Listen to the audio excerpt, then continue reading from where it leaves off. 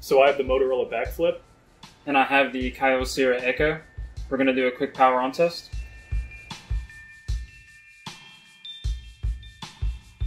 So yours cut on a good deal quicker than mine. Yeah.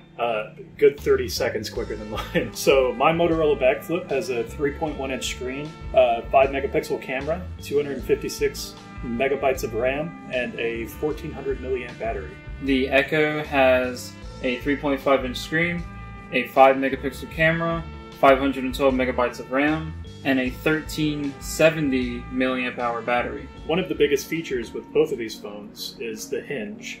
Mine has the keypad on the back, so it folds out like this, QWERTY keyboard mode.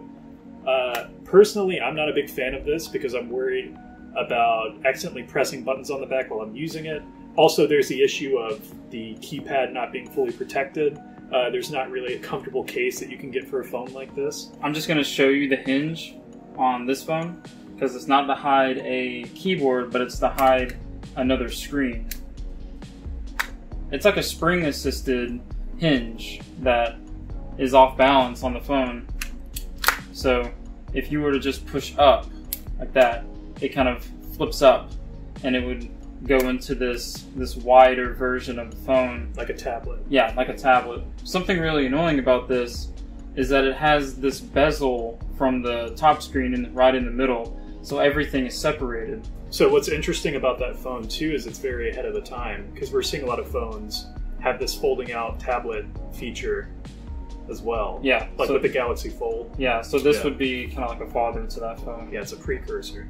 Both of these phones run on a version of Android. This one runs on Android 2.3, and yours has Motorola Blur, which is like a proprietary. It's like their own custom version of Android at the time. So sifting through the UI on both of these phones is about equally as chuggy. It's kind of like sifting through molasses, but that just kind of goes with the territory of like these early versions of smartphones. You're not going to have this super snappy UI, especially early Android. Yeah, the operating system was way too advanced for how powerful the phones could be at the time. This phone is really heavy and really thick. Has a lot of metal on it for the hinge. The hinge is not very attractive at all. It makes the phone really thick, kind of like the Samsung Fold phone. How that phone is kind of like not as wide.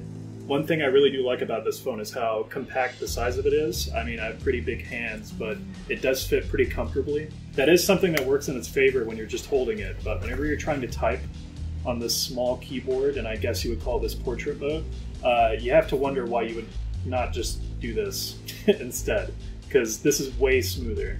Which I guess kind of leads us into the typing, the keyboards that both of our phones have. So what do you think about yours? It's really slow.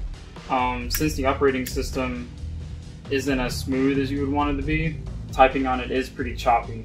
I would liken this keyboard to a phone that we reviewed a while back, the Samsung Gravity. It's got the same kind of feel to it as far as pressing the keys.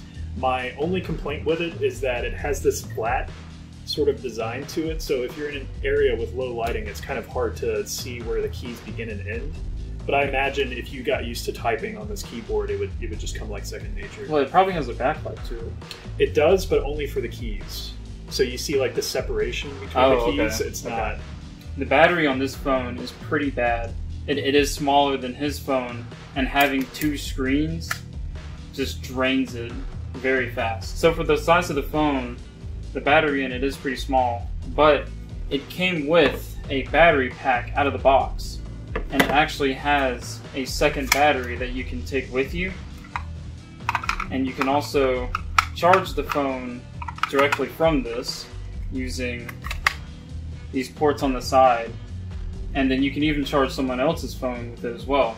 That's actually a really cool thing to include with the phone, because usually this is some sort of accessory that they would want you to buy to go alongside it. Yeah, as you're picking up the phone. Both of these phones have 5 megapixel cameras. Mine is actually on the back with the keypad, which is an interesting choice. This one's camera looks pretty nice. It's in like this rounded area right here with like a little bit of silver. And mine's like right next to the uppercase key. Yeah. So these should have pretty similar outcomes. We're going to take the exact same pictures with both of these and see how they turn out. if you had this phone back in the day, would you have fond memories of it? Or Yeah, would you be frustrated? probably. Yeah, I would probably have fond memories of that phone, but not this phone.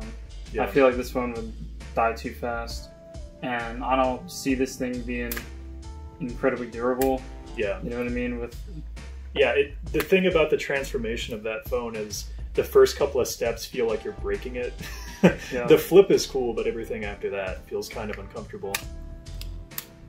Yeah, it's clunky. Yeah. This is a very good, like, you're in 7th grade and this is your first smartphone, you know? It's a fast motion, and like with other phones that have a hinge with like a QWERTY board on it, the screen is usually behind the keyboard, but your screen is in front of it, Yeah. so it kind of comes towards you a little bit.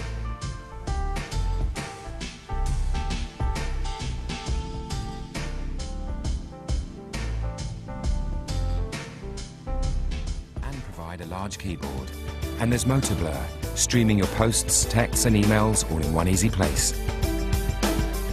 Motorola Backflip. It's not rocket science, it's people science. Say you're watching TV and this guy says, It's